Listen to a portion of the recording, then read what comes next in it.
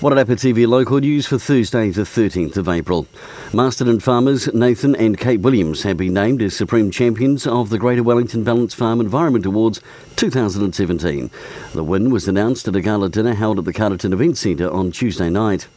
Retail New Zealand says it's heartened that more than a third of all local councils have now adopted policies that permit shops in their districts to open their doors on Easter Sunday, and says that momentum is on the side of a more liberal approach towards shop trading hours.